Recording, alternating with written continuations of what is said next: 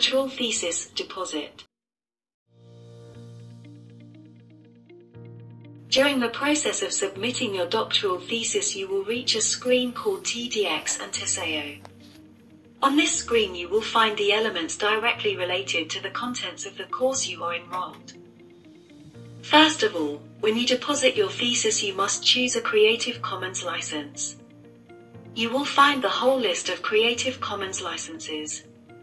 You will see the license recommended by the Universitat Autònoma de Barcelona, Recognition, Share Alike, BYSA, highlighted in bold.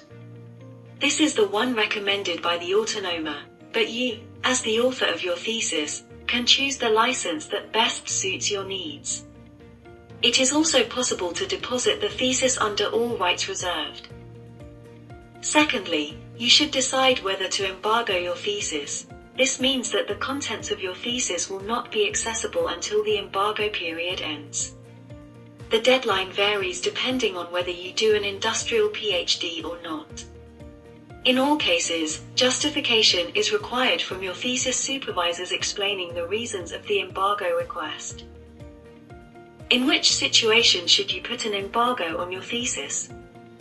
Well, for example, if you plan to publish the results of your thesis in an article in a scientific journal, you can embargo the thesis so that these results are not accessible until after your article is published.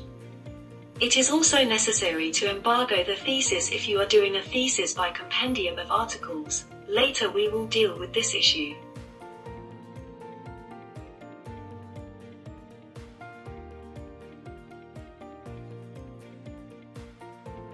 There is also another section on the TDX and TSEO screen that directly affects theses by compendium of articles. Also, we will deal later with this aspect.